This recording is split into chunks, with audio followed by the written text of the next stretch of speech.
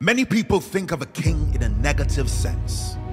A tyrant, a ruler, someone who looks down on the people. But people, hit the subscribe button, and the notification bell, because these topics are going to be very interesting. Let's help build our society outside. Today on King Talk, we'll be dissecting a book called The Richest Man in Babylon. And we're going to see how this book, we can use it on an everyday life basis in this time, in this day and age. Because I've been reading this book and there's so much insightful stuff that I've applied from this book to my life. So we're going to get into it now, guys. Seer, the chariot builder of Babylon, was thoroughly discouraged. From his seat upon the low wall surrounding his property, he gazed sadly at his simple home and the open workshop in which stood a partially completed chariot. His wife frequently appeared at the door. Her furtive glances in his direction reminded him that the meal bag was almost empty, and he should be at work finishing the chariot, hammering and hewing, polishing and painting, stretching taut the leather over the wheel rims, preparing it for delivery so he could collect from his wealthy customer. Nevertheless, his fat, muscular body sat solidly upon the wall. His slow mind was struggling patiently with a problem for which he could find no answer. The hot tropical sun, so typical of this valley of the Euphrates, beat down upon him mercilessly. Beads of perspiration formed upon his brow and trickled down unnoticed to lose themselves in the hairy jungle upon his chest. Beyond his home towered the high terraced wall surrounding the king's palace. Nearby, cleaving the blue heavens, was the painted tower of the Temple of Bel. In the shadow of such grandeur was his simple home, and many others far less neat and well cared for. Babylon was like this, a mixture of grandeur and squalor, of dazzling wealth and direst poverty, crowded together without plan or system within the protecting walls of the city.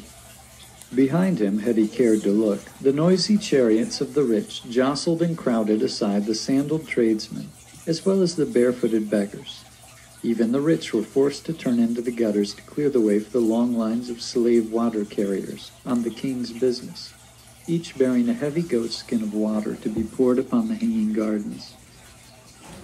Seer was too engrossed in his own problem to hear or heed the confused hubbub of the busy city. It was the unexpected twanging of the strings from a familiar lyre that aroused him from his reverie. He turned and looked into the sensitive, smiling face of his best friend, Kobe the musician.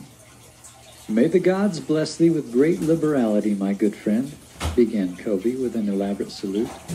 "Yet it does appear that they already have been so generous thou needst not to labor. I rejoice with thee in thy good fortune. More I could share it with thee. Pray from thy purse, which must be bulging, else thou would be busy in thy shop, extract but 2 humble shekels and lend them to me, until after the nobleman's feast this night. Thou wilt not miss them ere they are returned." "If I did have 2 shekels," Seer responded gloomily, "to no one could I lend them, not even to you, my best of friends, for they would be my fortune, my entire fortune.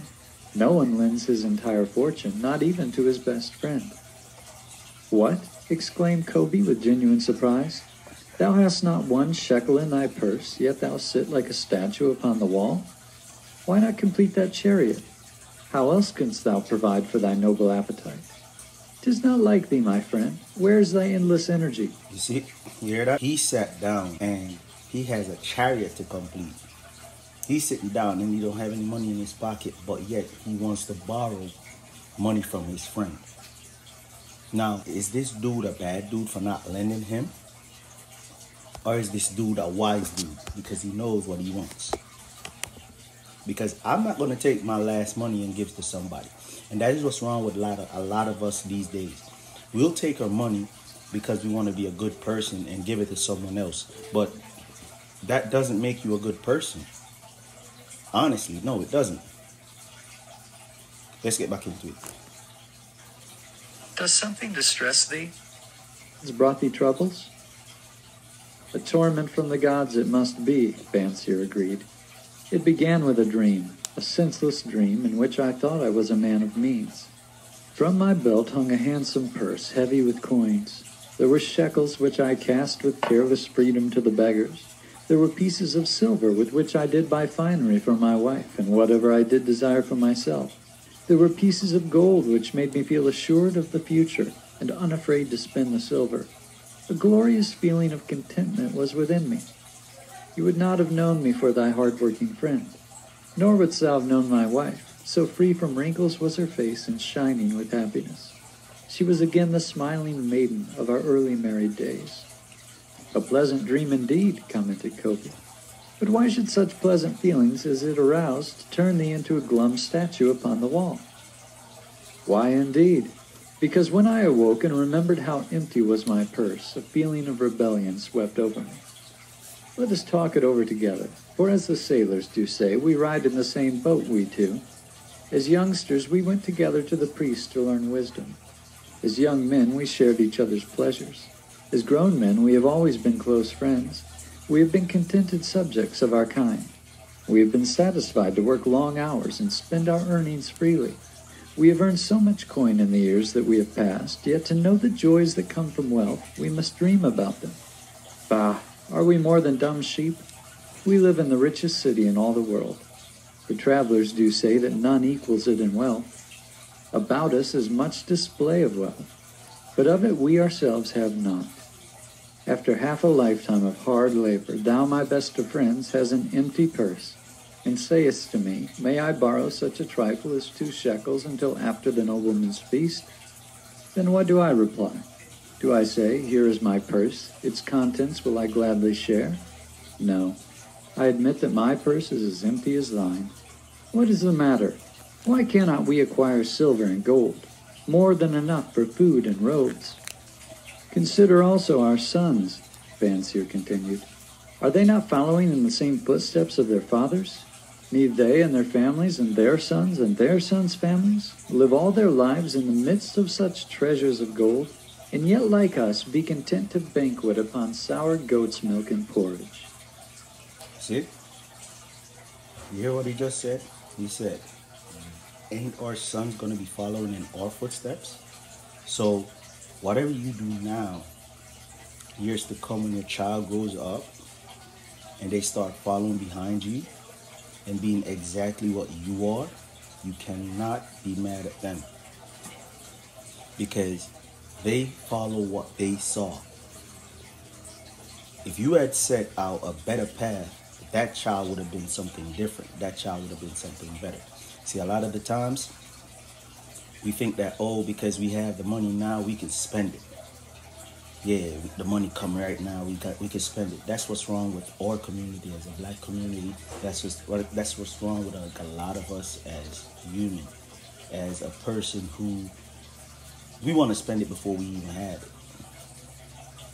Oh yeah, I got 10,000 now. If I spend 5, I'm gonna have 5 later. So I'm gonna spend this 5 now. Invest that 5, and that next 5, you hold it back. So if that investment falls through, you can use it again. What sense does it make for you to go and spend $5,000 in a club? What are you gonna get out of that? Oh yeah, I'm enjoying my life because I only got one life. Yeah, but what about your kids? What about your family? Never in all the years of our friendship didst thou talk like this before, Fancier. Never in all those years did I think like this before. From early dawn until darkness stopped me, I have labored to build the finest chariots any man could make, soft-heartedly hoping someday the gods would recognize my worthy deeds and bestow upon me great prosperity. This they have never done. At last I realize this they never will do. Therefore my heart is sad. I wish to be a man of means. I wish to own lands and cattle, to have fine robes and coins in my purse. I am willing to work for these things with all the strength in my back, with all the skill in my hands, with all the cunning in my mind. But I wish my labors to be fairly rewarded. What is the matter with us? Again I ask you, why cannot we have our just share of the good things so plentiful for those who have the gold with which to buy them? Would I knew the answer, Kobe replied. No better than thou am I satisfied.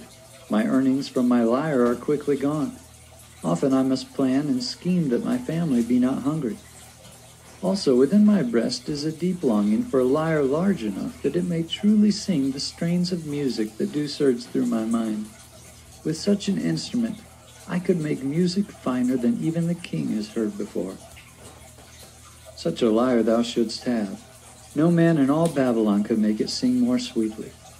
Could make it sing so sweetly, not only the king, but the gods themselves would be delighted. But how mayest thou secure it, while we both are as poor as the king's slaves? Listen to the bell. Here they come. Bansier pointed to the long column of half-naked, sweating water-bearers, plodding laboriously up the narrow street from the river.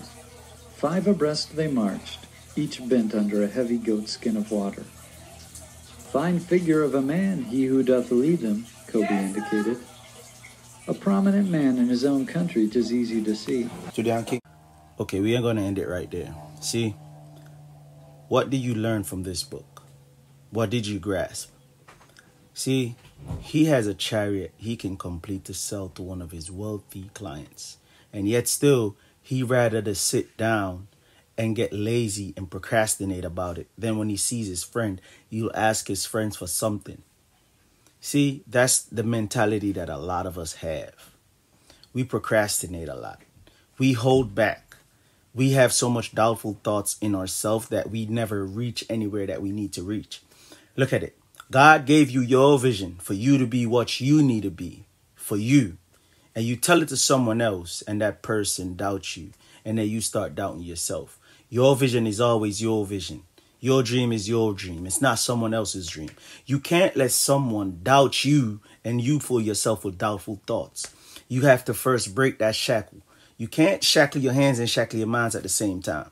So when you have your dream that God gave to you, don't tell nobody else. Because guess what? God did not give them that dream. He gave that dream to you. So let's work on ourselves.